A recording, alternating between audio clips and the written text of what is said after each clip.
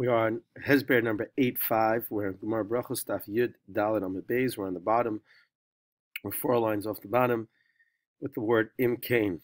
So Im Kain, if so, that what? That the story of Rabbi Chia bar Ashi doesn't prove any connection between Rav and Rabbi Shua ben Korcha, then my his ate to Rabbi Chia bar Ashi. Then why does the story of Rabbi Chia bar Ashi, why was it brought? What does it come to teach us? Why did the Gemara even bother bringing it down? La'afuke miman da Amar, it comes to exclude the opinion. His story comes to exclude the opinion, leMishnah ein tzarich levarich, that teaching Mishnah doesn't require Berachas HaTorah. There were those who thought that when you teach Mishnayos, you don't have to make the bracha of La'asok b'divrei Torah. Kamash Milan, from the story of Rabbi Chia bar Ashi, ta'af Mishnah nami tzarich levarich, that even Mishnayos requires the bracha of La'asok b'divrei Torah, as Rav had made mevarech umasnei lanu pirkon. When Rav would teach Mishnah, he would say a bracha of La'asok b'divrei Torah. So that's why Rabbi Chia bar Ashi, that's what we learned from his story.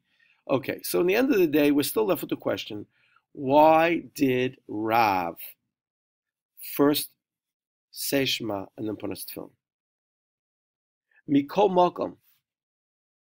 And in the end, Kasha Rav, we still have the question of Rav. Why did he say Shema and then put on his tefillin? And the answer is, Shlucha hu da'avis. His messenger was late, had made a mistake. Let's look at Rashi. Rashi on the phrase, Shlucha hi da'avis, that his messenger messed up.